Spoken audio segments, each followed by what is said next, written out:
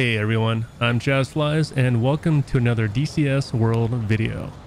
I've had my HP Reverb G2 VR headset for a couple of months and wanted to share my experience in DCS.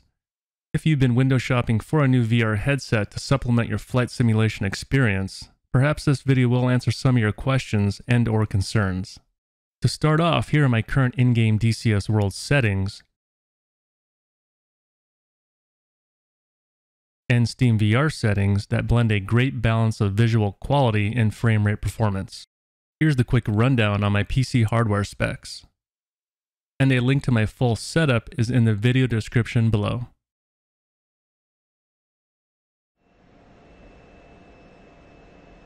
For those looking at VR for the first time, you will notice some shaking in this video and it may appear as degraded frame rate performance. That is simply the recording software capturing the micro head movements that we all make.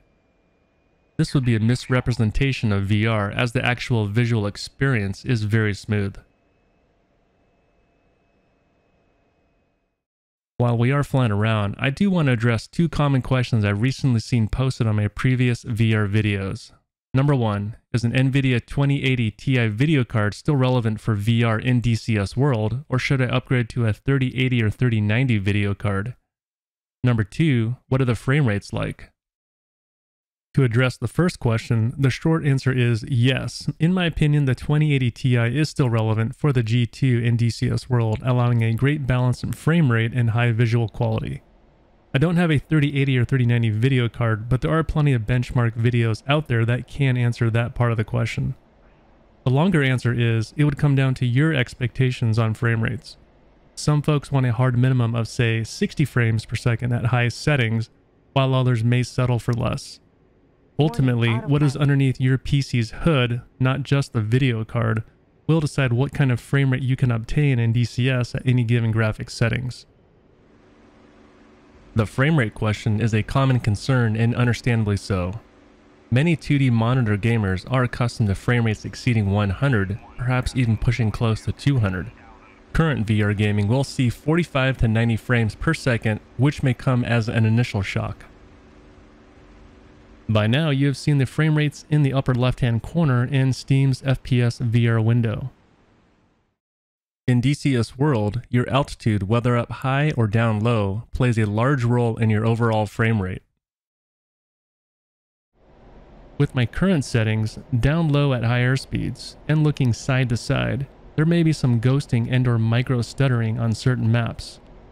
That can be cured by turning on Steam VR's motion smoothing, which is available as a toggle switch during your sim play. However, enabling motion smoothing will cut your frames in half to 45 frames per second when the headset is unable to maintain the targeted 90 Hz in Windows Mixed Reality. Or you will be capped to 30 frames per second if you set the target frame rate to 60 frames per second. Additional examples in DCS that will result in varied frame rates are as follows. The choice of map.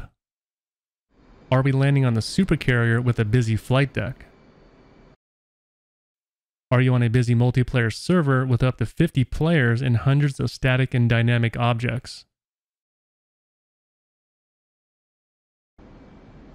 Or are we just out for a leisurely flight over Las Vegas enjoying the sunset?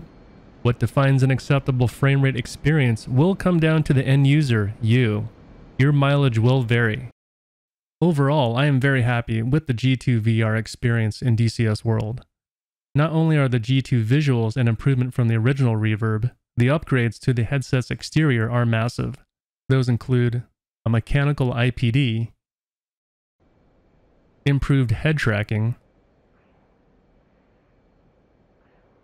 new controllers with better ergonomics, a longer and thinner cable at 6 meters or just over 19 feet, new valve-designed lenses for increased clarity, a more comfortable fit on your head and face, and off-ear headphones.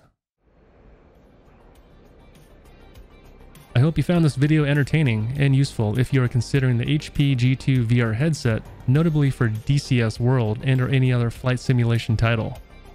Leave your comments and or questions below and I'll do my best to answer them. Thanks for watching.